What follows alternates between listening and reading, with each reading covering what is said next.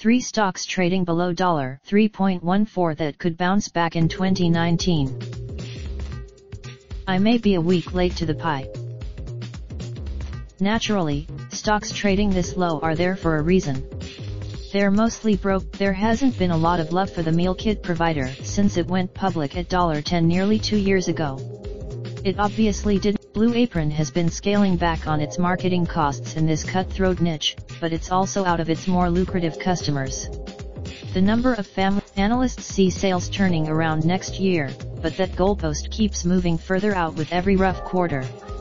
Investors are still. The market hasn't taken a shine to peer-to-peer lending the way it has with home sharing and ride-sharing services, and that's resulted in Lending Club shedding more than 80% of its value since hitting the market at $15 in late 2014. It obviously hasn't been an easy road for Lending Club investors, and it hasn't helped that Lending Club has run into regulatory hiccups and lost its CEO to AA.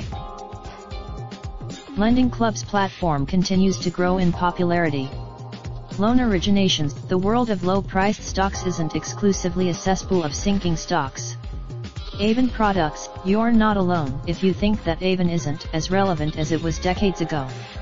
Avon itself is. Wall Street sees revenues starting to grow again next year, and even after nearly doubling this year, the stock is trading at just 14.6 times next year's projected profit and a mere 8.6 if we go out to 2021.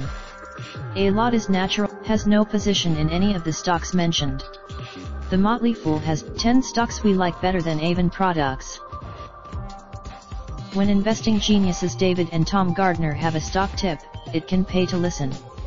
After all, David and Tom just revealed what they believe are the for investors to buy right now, and Avon Products wasn't one of them. That's right, they think, not scientifically valid. Results are up. Raindrop, drop top, smoking, no cooking the hot pot. Fucking on your bitch, yeah, that. Looking up, open the park pot.